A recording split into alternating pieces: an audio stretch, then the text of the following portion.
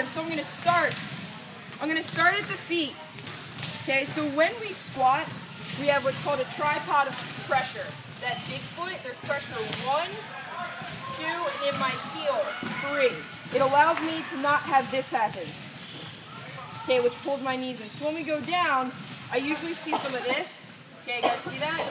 Alex, can you film from the front here? Or I'll just move. Okay? Got it. So the feet.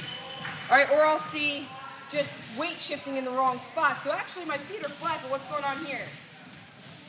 All my weight's forward. Okay? Here's my weight back. Here's my weight forward, which is dictated by my knee position. So when I go straight down, okay, and I'll go from the front here. When I go straight down, your feet are the connecting point to everything. So when you land, when you stop, when you go to change direction. All right, if this starts to go in, what happens here? My knees start to come in.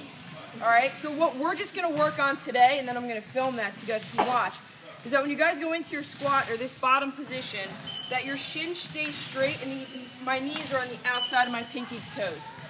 Now, that might be tough due to hip restrictions, tightness, long femurs. As short and compact as I am, I actually have very oddly long femurs.